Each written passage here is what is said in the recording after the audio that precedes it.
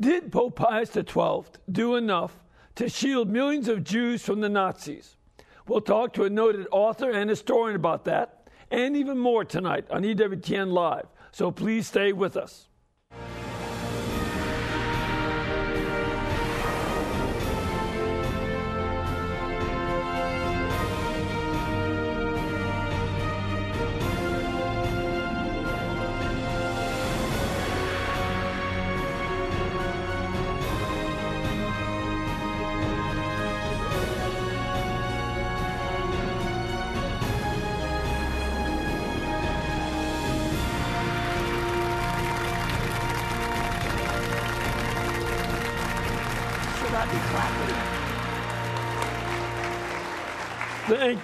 Thank you, and welcome. I'm Father Mitch Pacwa. Welcome to EWTN Live, our chance to bring you guests from all over the world.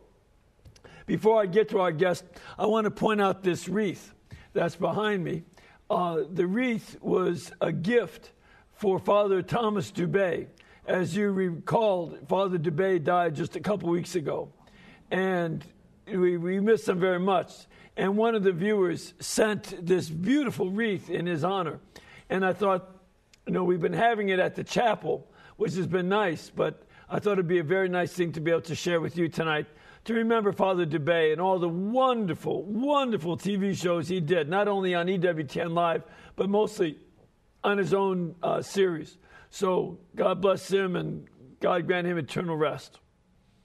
Now, our guest tonight is very interesting. She left home at the age of 13 to enter the convent of the religious teachers Filippini. And now, 75 years later, this fighting nun is trying to teach a powerful members of the circular media a thing or two about the truth regarding Pope Pius XII and his efforts to protect the Jewish people during the Holocaust. So please welcome our good friend, Sister Margherita Marchione.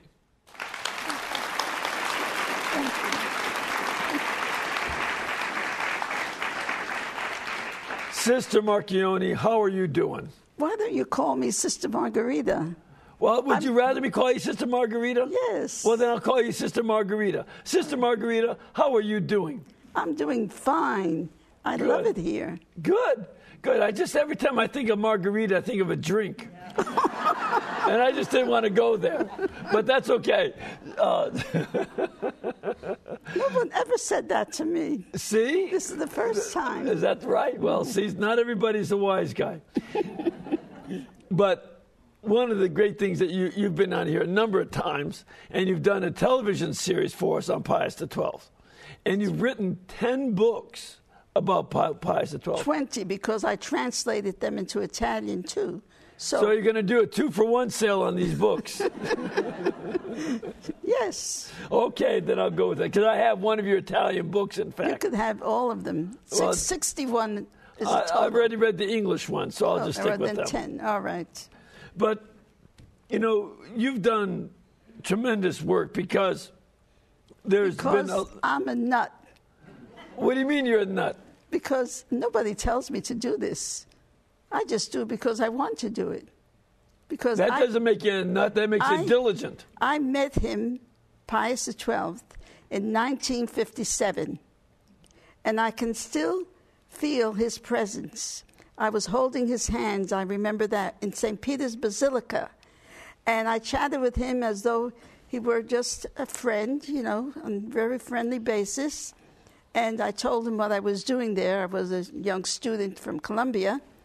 And he was darling. I could never forget him. Never. Yeah. Well, it was some years after that, about 1963, that a play called The Deputy was written. And that began this process of maligning him. Absolutely. And one of the things that you bring out in your books is that prior to The Deputy, the reputation of Pope Pius XII was wonderful. The whole world admired him. President Roosevelt, the Churchill, everyone throughout the world knew what he was doing to help save the Jews. He actually gave orders in Rome to all the convents and monasteries to open their doors and to take in any Jew that had to hide from the Nazis. This was in 1943, the year that the Nazis controlled Rome. And, of course, they also controlled the Vatican for that matter. So the Pope had to be very, very careful. And he did hide Jews not only in the Vatican, but in all the convents. We had 60 in one convent. We had a total of 114 Jewish women hidden in 3 of our convents in Rome itself.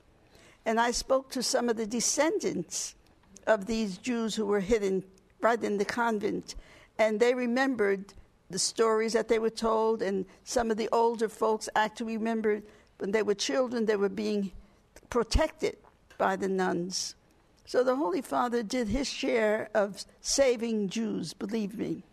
Well, one of the big supporters of Pope Pius XII was Pincus Lapide. That's right. Now, Pincus Lapide was somebody who hunted down Nazis, but also did a lot of work to understand what happened to the Jews. He did a lot of the very detailed work. A Jewish historian. Very, very important Jewish historian. That's right. And as a Jewish man himself, what did he say about Pope Pius XII? He did nothing but praise him. He knew what was being done. He knew that Pius XII gave orders to all the convents and monasteries to take in any Jewish man, woman, or child that needed to be protected. And he wrote about that. As a matter of fact, one of the things the Pope also did was have baptism records made up. Oh, yes, false. Yeah, false ones. False, yeah. But so that they would be able to say that they're Catholics. That's right, the Jews. That's right, exactly. That's what he did. He did everything in his power to protect them. And he did save 5,000 Jews. 5,000? 5,000 just in Rome. In Rome, right. In Rome, but throughout the world, only God knows how many were saved. I think I recall Pincus Lapide saying 860,000. 860,000, exactly.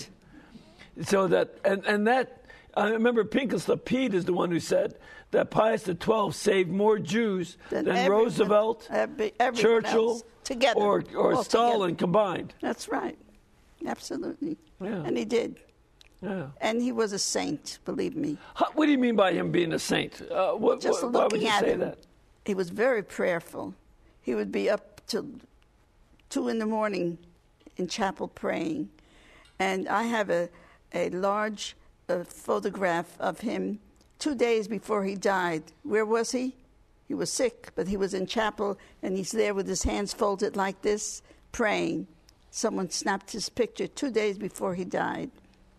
So he was really a very holy man. And I can vouch for that because I actually touched him. I actually held his hand. So now, in terms of this holiness, when we call the Pope Your Holiness, but this was another quality of holiness, not just a title.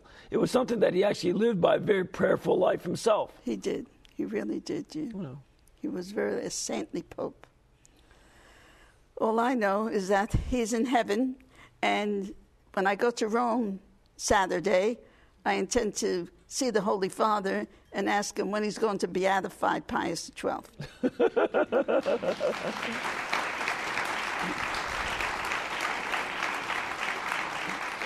I'd like to be there. Yeah. That's something I wish for, to be present for the beatification. And then the Lord can call me because it's time to go. Oh, I thought this was for me. Hold your horses. You'll get flowers in your own time. For now, these are Father Dubé's. But if I know Father Dubé, he'd be happy to share them. Yeah, I'm sure he would. But we're not going to do your funeral flowers yet. Now, one of the things about this attack on Pope Pius XII is that a lot of it's been perpetrated by the New York Times. You know, it's strange. When he was alive, they were so favorable. Who, the New York Times? New York Times, yes. They spoke very well of him. And then suddenly, everything changed. But you can't count on them, dear. We don't want to even be bothered with them. They called me a feisty nun. Yeah? Yeah. Were they wrong? What part of that did they have wrong? They're reporting correctly. Anyway, they really, I don't like them too much. Well, one of the things that I've often said, because, in the 1940s, during the war, they were just praising him to the hilt. Absolutely, absolutely. They called him the last voice of freedom in Europe. Oh, the headlines in large, bold print were always very favorable, how he was saving the Jews. But then in the 1990s...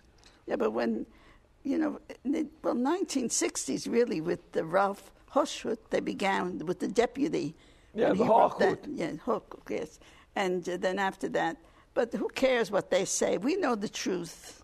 Well, here's one of the things, and this is why, I disagree with you. I think we do care what they say, because you've done all this work, and you make us care. And that's one of the great things about your work. They don't even know that I exist. Except for being feisty. But, one of the things I like to say is, if the New York Times does not agree with the New York Times, then we don't have to agree with the New York Times either. That's right.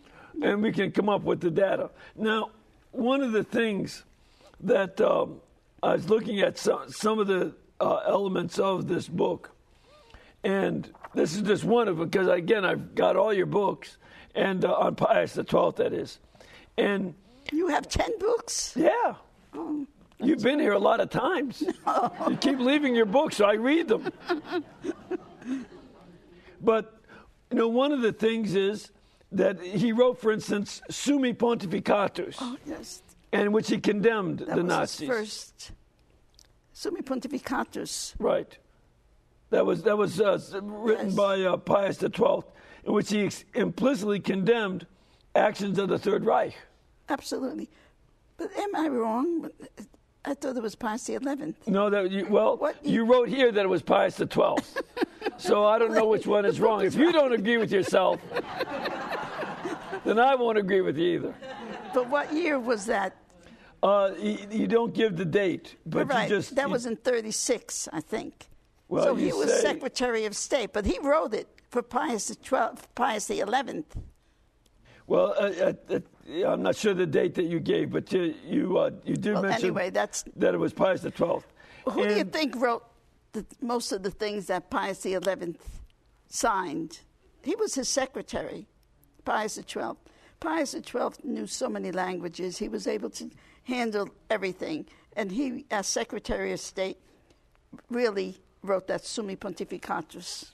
And in this, he called this a real hour of darkness in which the spirit of violence and discord brings indescribable suffering on mankind. I mean, he was saying this stuff out loud. Because he knew the Nazis. He had been nuncio. He had been the nuncio there in Berlin. So he knew what the Germans were like at that time, the Nazis. But then, on the other hand, he also said to a group of the cardinals in 1943 that, and I want to quote him precisely, that we have to be carefully weighed, all our public utterances have to be carefully weighed and measured by us in the interest of the victims themselves. You have to be careful. Why did he have to be so careful? Because the more he would speak, excuse me, the more the Nazis would condemn and kill the Catholics in Germany.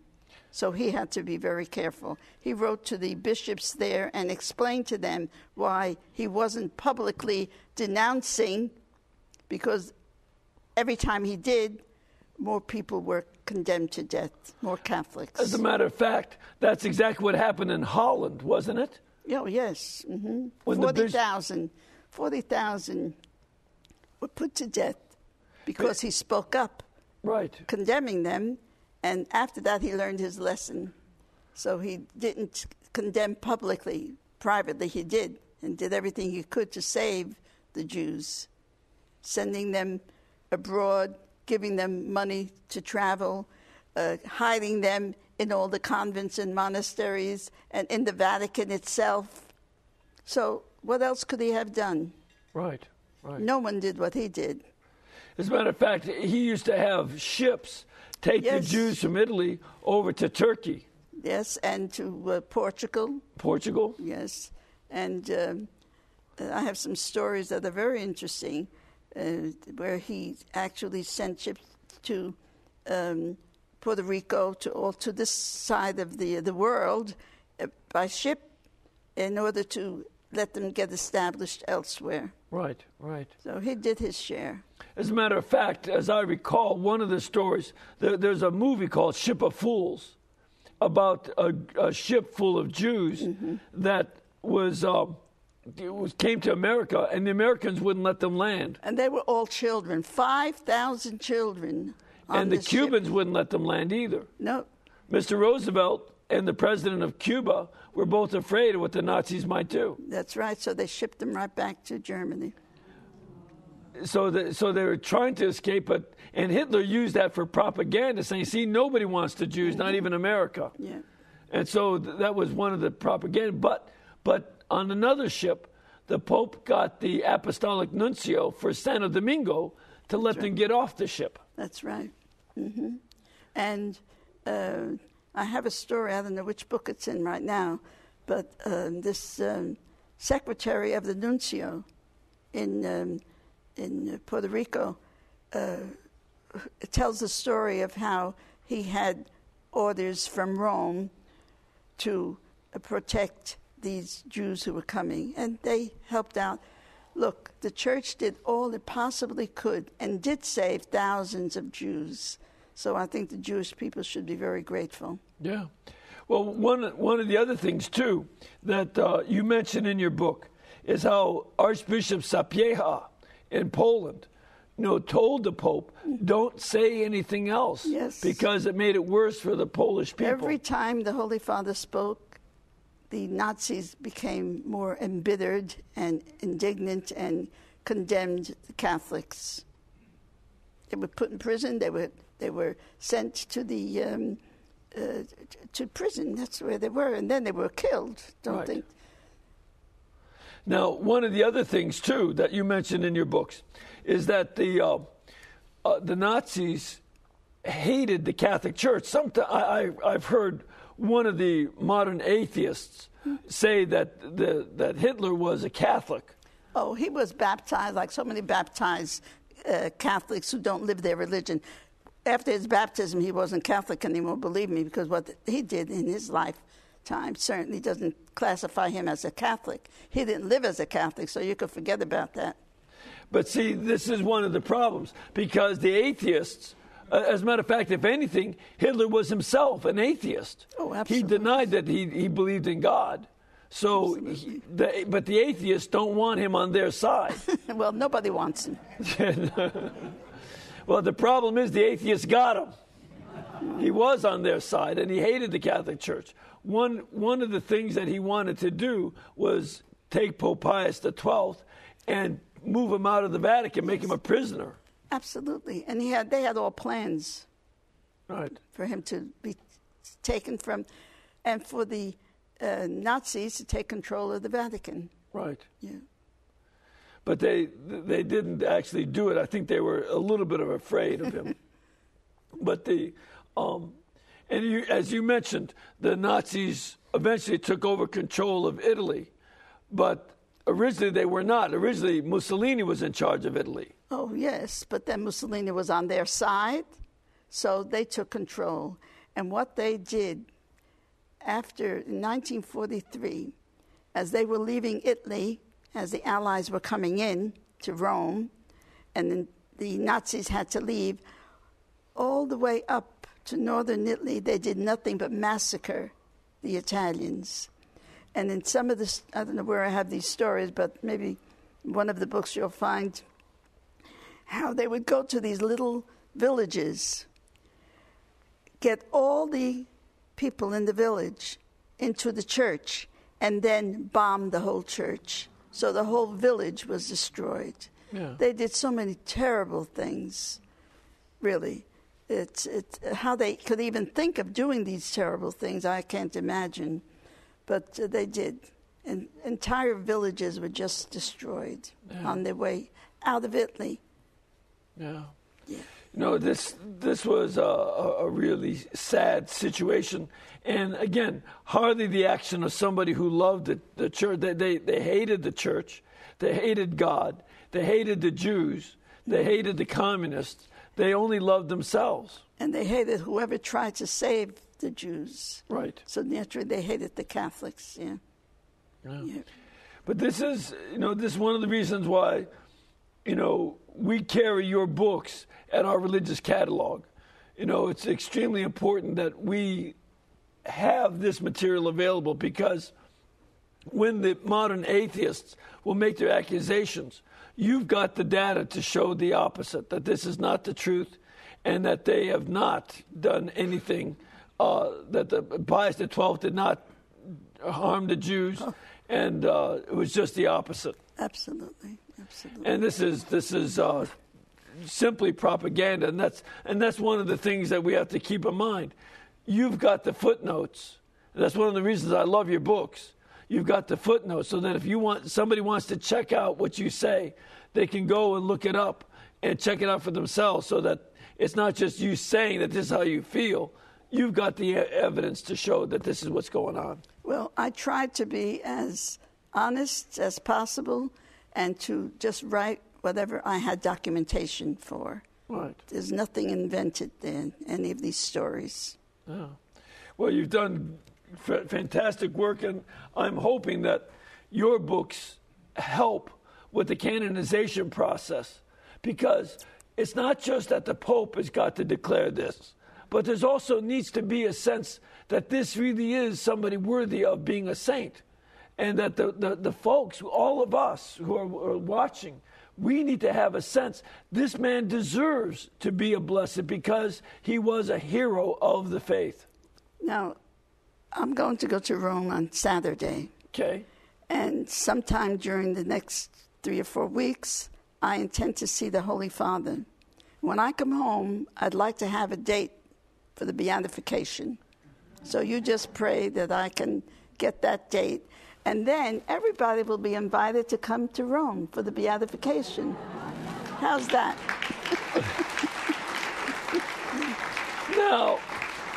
Now, it's a great thing for you to invite us all to Rome. Mm-hmm. Yes. Are you paying our tickets?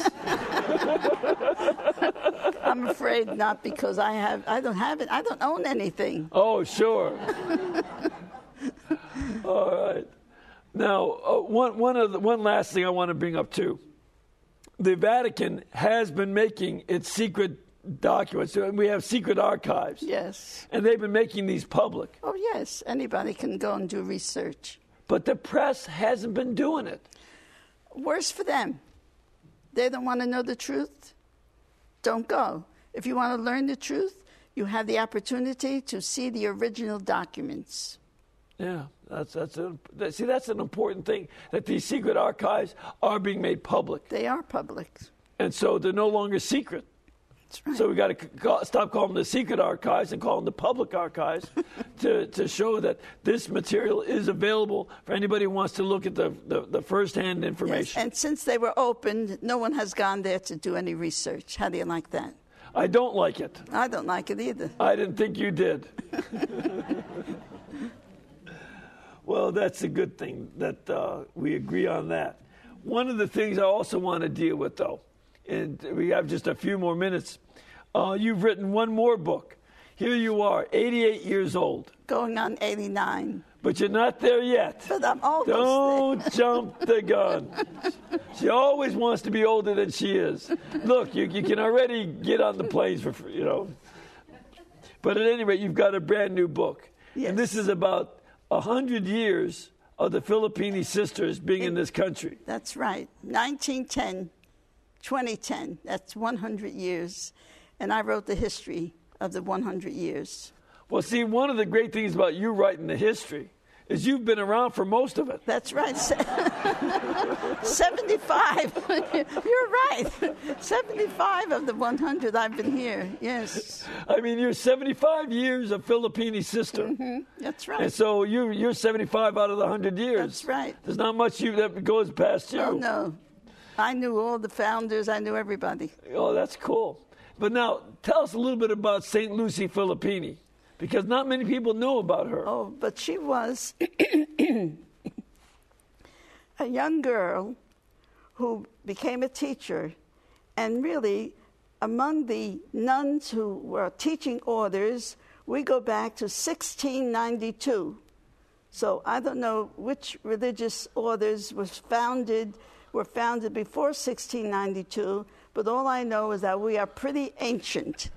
However, if you go to Montefiascone, which is near Rome, about an hour away, you can go to the Basilica of Santa Margherita.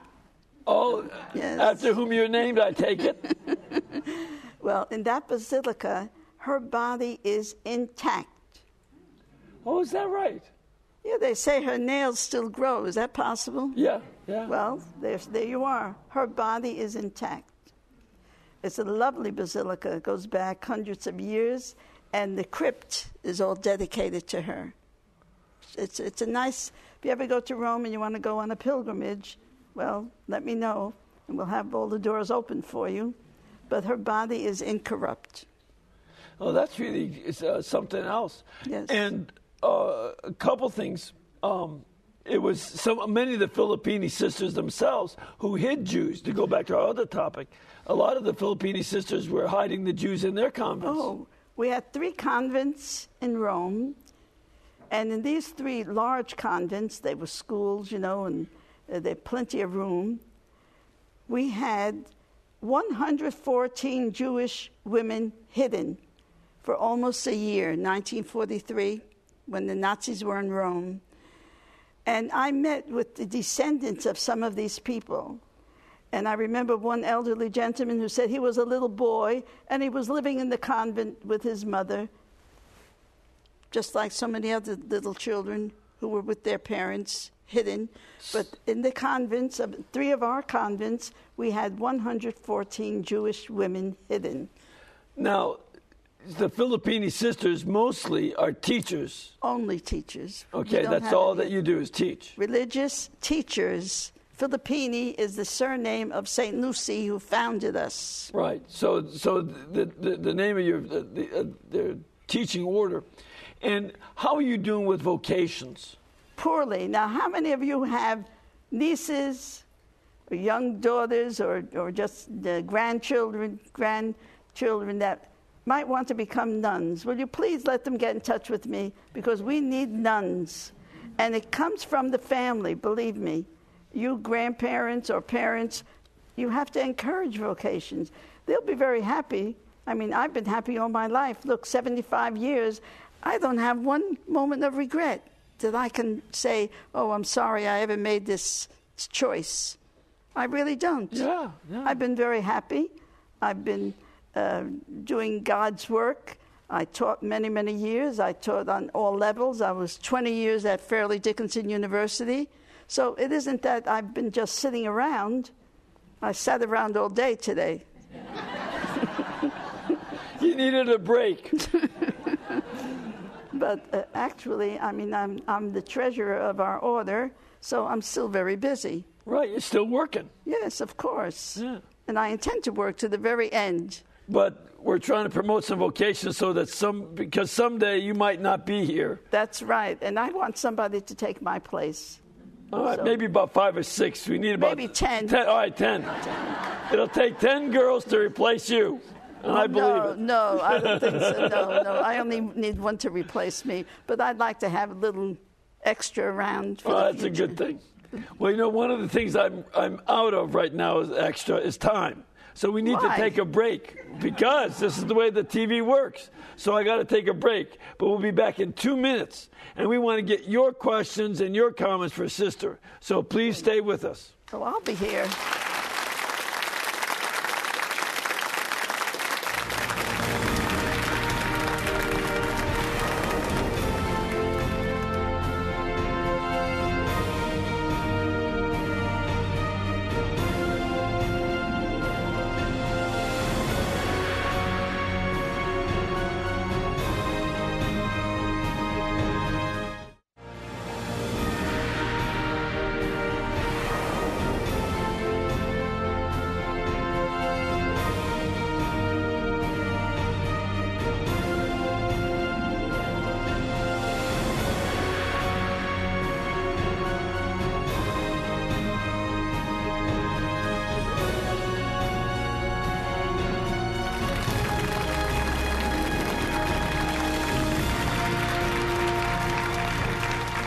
Thank you.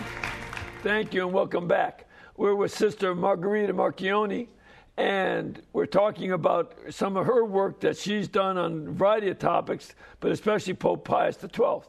If you'd want to send an email, you can write to www.sistermargherita.com. sistermargherita.com. And Margherita is spelled Margherita. So it's not like the drink.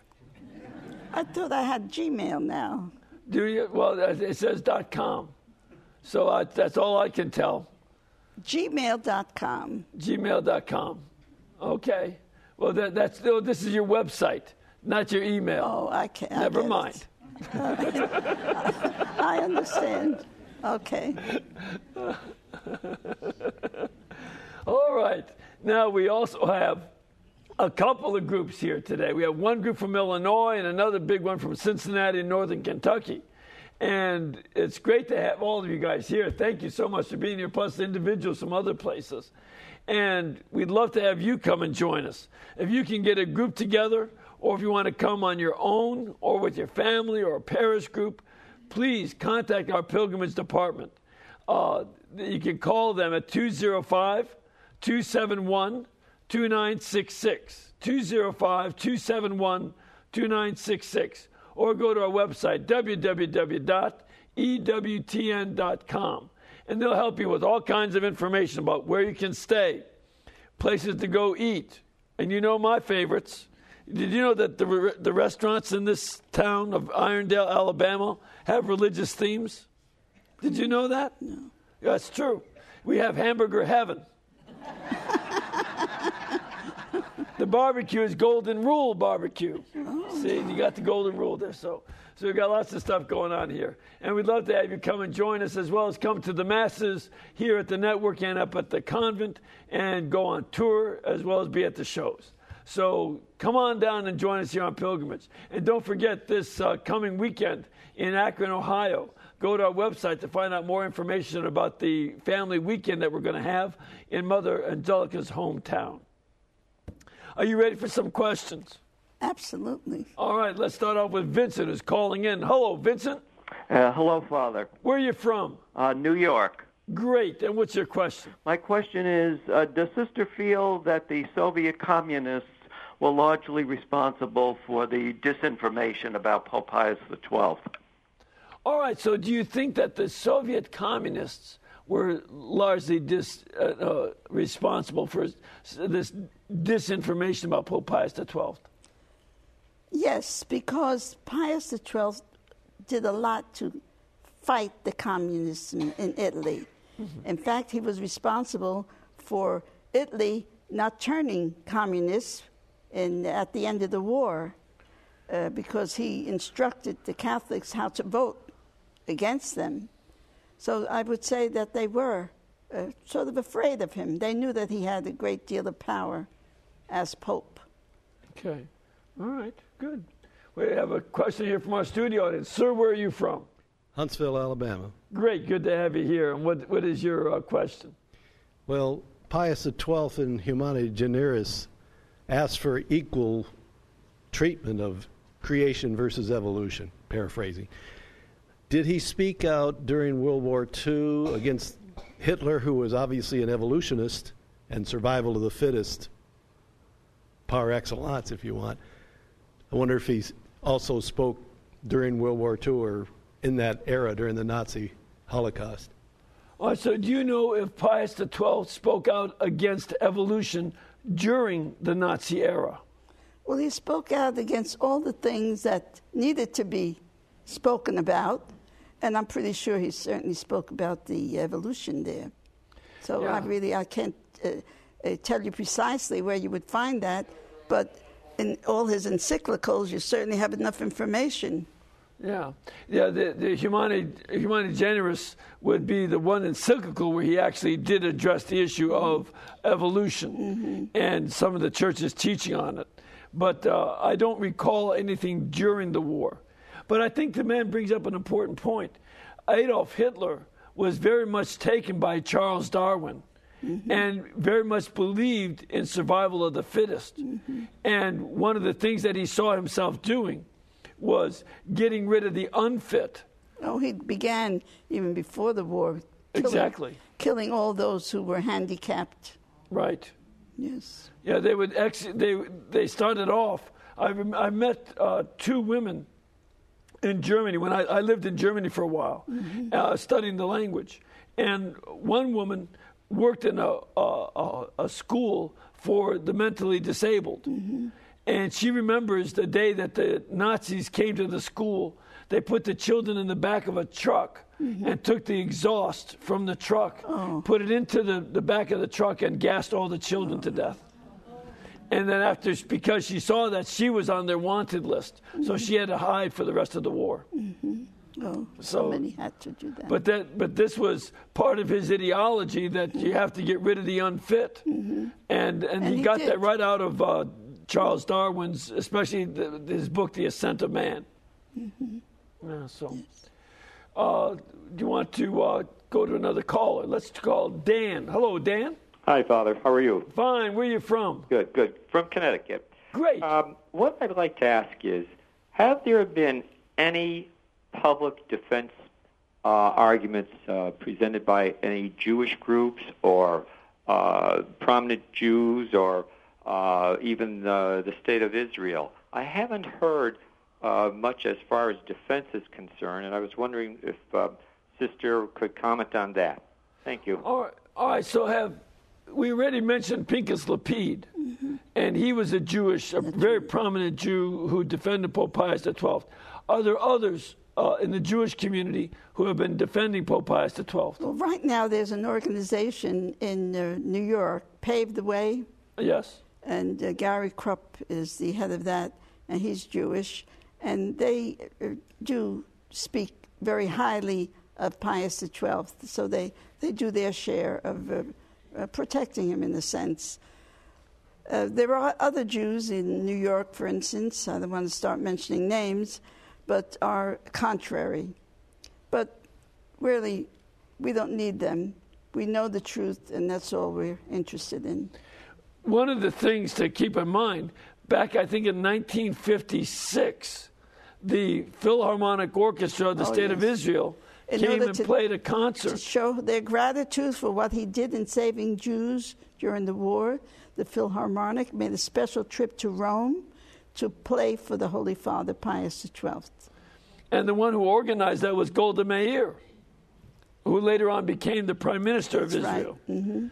And what about Einstein? He spoke very favorably of the church. So we have Jews during that period who recognized the good that the church was doing and acknowledged it publicly in the newspapers. There were many articles. And then you had those who just to this day don't acknowledge it. Yeah. You're planning to go to Israel yourself, aren't you? I'd like to, toward the end of the month, before I come back home. I think I'm going to have to give a talk there. So I'll go there, bring them my books, and see what I can do to convince them. Yeah, but there are some people, I know one historian, Michael Tagliacozzo, who was in Rome when the Nazis came and had to hide from them, and he was saved. And he's a historian. He's elderly, but he's a very dear friend of mine, so I'll try to see him too. Oh, that's great. That's great. We have a question from our studio audience. Sir, where are you from? I'm from Granite City, Illinois. Great. And what is your question? Well, I'm not quite understanding. We mentioned the New York Post had this... New York Times. No, New York Times. I'm sorry. I'm not familiar with all the papers. Yeah. But where is the other criticism for the Pope coming from? And do you think this is kind of like... What is their agenda for doing so? Is it just to malign Pope Pius, or is it the whole Catholic Church? The whole Catholic Church. I would say the whole Catholic Church. I mean, most of them don't know very much about Pope Pius, I'm sure, but they do know about the Catholic Church. And I would say that it's to condemn the Catholic Church. That's why we have to be able there to to be good Catholics, the way you have good Catholics here tonight. You're so lucky to have an audience like this. Oh, Father. I know it. I'm blessed. This is a great audience. I mean, you don't have to worry about anybody coming here and shooting you or me. You maybe not. Me. We're in good hands. But I think there's some other things, too, that this man is bringing up in terms of some of the agenda. Somebody like Hochhut was himself very much a socialist. Mm-hmm. And he was against the church because he saw the church as an obstacle to socialism. Mm-hmm. So that seems to be part of his agenda, according to some authors. Yes, that's true. And then you also had a number of Catholic authors in the 1990s, or ex-Catholics. Well, yeah, and a lot of them, I think a lot of them were writing because they didn't like Pope John Paul II. Mm-hmm. And this was a way to be mean to the papacy as a whole. So they got back at Pius XII. Yes. Right. Mm-hmm. Well, today, some of them have retracted, like Cromwell. He retracted. Cornwell has retracted. He has retracted some of the things, not everything. But he said he realizes he, exaggerated. For instance, he said that he went to the Vatican archives and was there weeks at a time. According to the record where they had to sign in, he was there 2 or 3 days. Exaggerations like that. 2 or 3 days became 3 or 4 months. So you can't count on everything that he says. But see, here's the problem. Something like the New York Times does not report his exaggerations. Absolutely. When he exaggerates and admits it, they don't report that. Oh, no. But they do report his criticisms. Mm-hmm. And see, and that's one of the things that's totally unfair and unacceptable. Oh, when he was in this country, maybe about 10 or 15 years ago, I guess, and I refuted him. He was by satellite and I was by telephone. But here he was talking to me, and I just told him in plain English what I thought of him.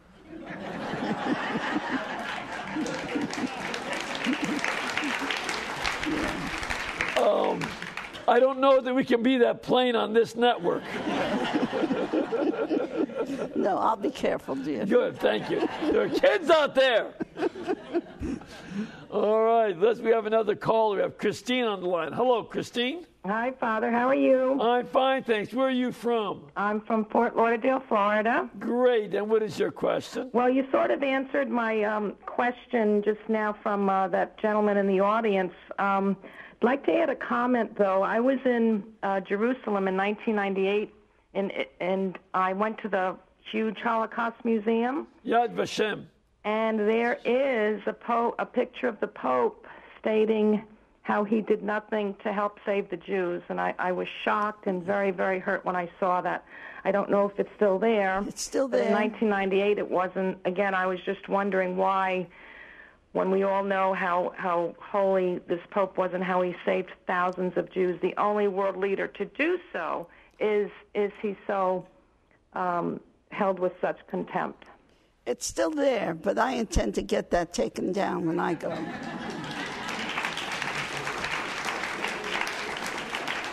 Now, let me ask you this. Are you going to tell them in plain English? Oh, of course. I'll give you a few plain Hebrew phrases to go along with it. Okay. Send it En to me. bayut. All right, we have another question from our studio audience. Ma'am, where are you from? From Northern Kentucky. Great. Good to have you here. What's your question? My question is about the vocation Sister was talking about. You said there were 3 places in Rome. Where are the places in the United States? So where are your convent? And you want us vocation, you got to tell us Absolutely. where you are. Oh, there you go. Thank you. Great That's suggestion. wonderful.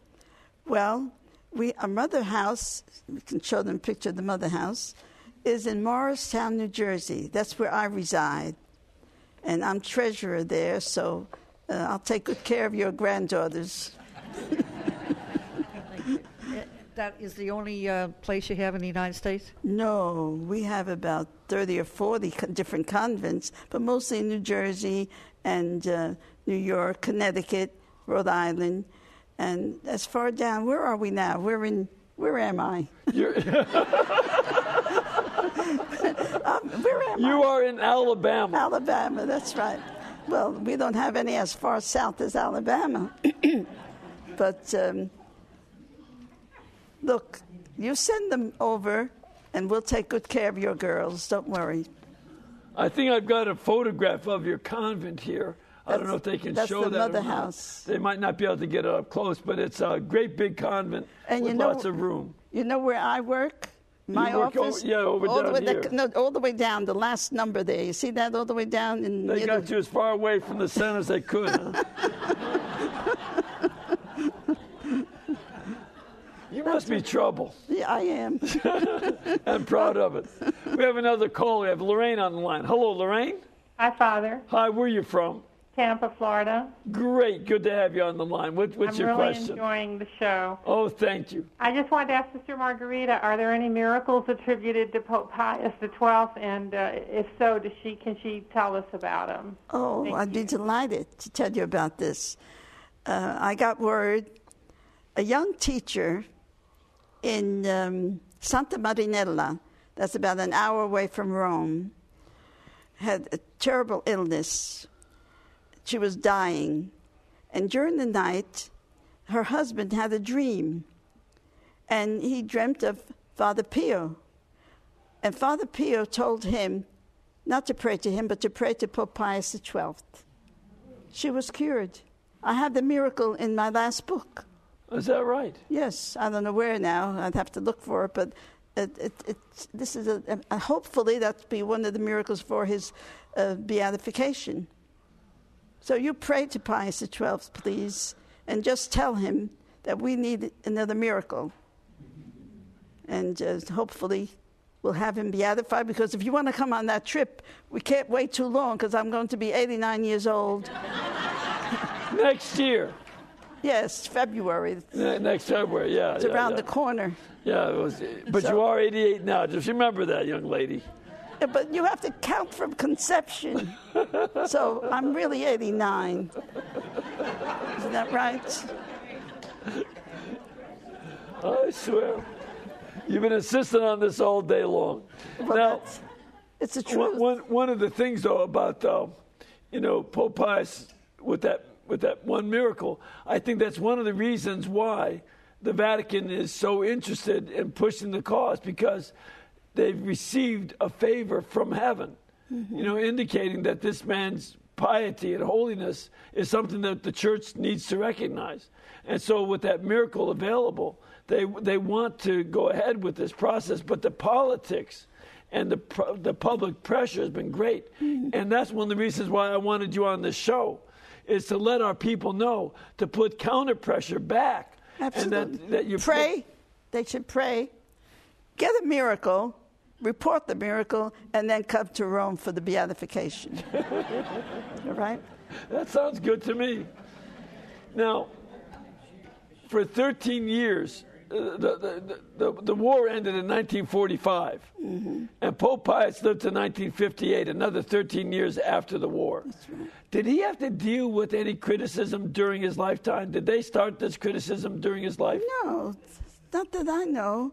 As I recall, he was recognized as a good pope, a holy pope, and acknowledged for saving 5,000 Jews in Rome. How? Because he gave orders to the convents and monasteries to open their doors and to hide these Jews. And that's what they did.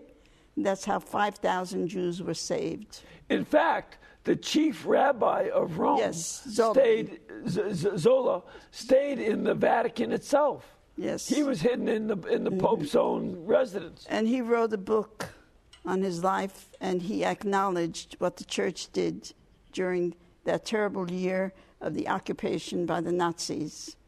So we have a first-hand information from the rabbi, the chief rabbi, who himself became a Catholic, and then his wife and his daughter were also baptized.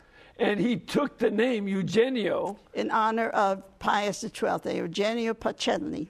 That was his name before he was known as Pius XII. He was Eugenio Pacelli. That's right. And when the chief rabbi of Rome became a Catholic, he took the name Eugenio in honor of the Pope. That's right. Mm-hmm. And there's not much higher honor than that. Mm-hmm. Yes. Now, after the war, the Nazis were done, and the fascists were done. But the Pope had to spend a lot of his time dealing with the communists because the communists took over where the Nazis left off. Do you have any data about that, any information about his relationship with the communists? Well, I have a relationship with them. How so? What are you up to? I went to see the head of the communists, Togliatti. I went to see, this is years ago. And why did I go see him? I was doing some other work on a poet. And there was some connection there. Oh, his mother was in love with the poet I was writing about, and that was a connection. But when I went to the communist headquarters and the guards saw me, dressed as a nun, of course, and I'm asking to go see their leader, Togliatti, they almost died. They couldn't believe their ears that I wanted to go see him. But I went up, and he was very gracious with me. And then he wrote his book, and he even talks about this meeting that we had. Oh, is that right? Yeah, I don't even remember the name of the book, but I know I could find it if I want to. But anyway, that was my connection with them. I went to their headquarters. But Pope Pius XII, as we mentioned, not only was opposing the communists in Italy, but he was dealing with world communism because the communists took over Eastern Europe, and there were so many Catholics who were being oppressed. 200,000 priests were killed by the communists, and that's just priests. It doesn't mean that's not to mention the millions of lay people who were killed by the communists as well. And how many priests were killed by Hitler? Only God knows. Right. Yeah. But actually, he didn't kill nearly as many people as the communists did. And that's one of the things that people forget, that the communists killed way more than the Nazis did. They were far more cruel. I think in 1992, the KGB came up with a figure, 62 million people of their own citizens that they executed or starved to death or worked to death. So, and so it's huge compared to what the Nazis did, but somehow because they were our allies, we forget about some of that aspect. But the horrors of communism are something that we should never forget either. But Pius XII didn't forget. He was against communists. He fought them the best he could. So, But that's also one of the reasons, to go back to some of our questions, because he was so strongly against world communism and spoke up as a strong voice, just as strongly. In one sense, it was easier for him to be stronger against the communists because they weren't, surrounding him in Italy. You know that Pius XII was in this country for 1 week? Yes, I do. 1936. Yes, I do. He came know here. that. He was Cardinal Pacelli at the time. And he made a tour of the United States in 1 week and stopped off at Fordham, where they gave him an honorary degree. And when he's talking to the students during this reunion, he says to them, I give you, how does it go down? I can't remember the story exactly, but he wanted to give them a day off. Instead, it sounded like 3 days off. And, of course, the students just applauded. Instead, they misunderstood him. They were giving him 1 day off, and they wanted the 3 days off after they thought they heard him say 3. Oh, well. That's it. So that was his... As a matter of fact, we have a nice crowd here from Cincinnati, and there's a high school named after him. I think he went to Cincinnati. And Cardinal Pacelli High School is still named after him. Yeah. Well, you know what's happened, don't you? What? We've run out of time. Oh, no. That's we true. just about began. I know, but at your age, time goes by quickly. How true. At my age, too. I want to thank you very much for being with us and for bringing us this wisdom. And I want to bless all of you. May Almighty God bless you and keep you and cause His face to shine upon you. May he lead you in all of his ways by his truth and by his love. In the name of the Father, the Son, and the Holy Spirit. Amen. And remember, we can bring you Sister Marchione and the series that she's done and all the other good things that she's been able to do, only because this network is brought to you by you. If you don't give your support, we can't do the things that we do on this network. So please, keep us in between your gas bill, your electric bill, and your cable bill, and we'll be able to pay all of our bills. And keep on bringing more programs to you tonight and every other night. God bless you, and thank you so much.